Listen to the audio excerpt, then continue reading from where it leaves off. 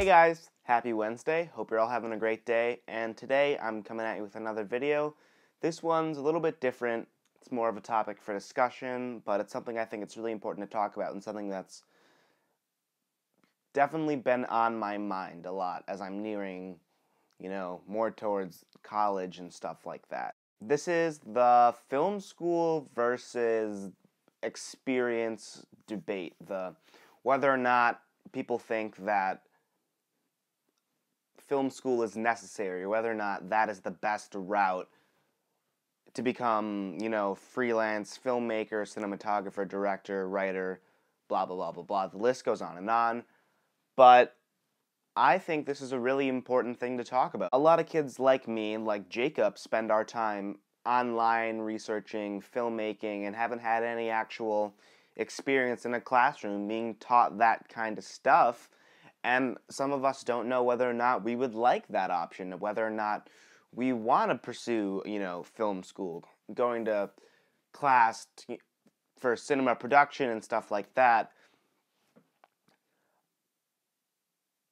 I personally don't really know if I want to go to film school. I think there are a lot of wonderful opportunities out there to help make yourself a better filmmaker, whether that be just going out every day and doing some photography, working on your framing, working on composition, and working on just good technique. I think watching lots of Film Riot and stuff like that, I think their videos are really helpful to a lot of people, not just me and Jacob, but I think that was actually a major part of what inspired me to become a filmmaker, was watching Film Riot and seeing how easy they made it to become, someone who can actually produce works and someone who can actually do stuff.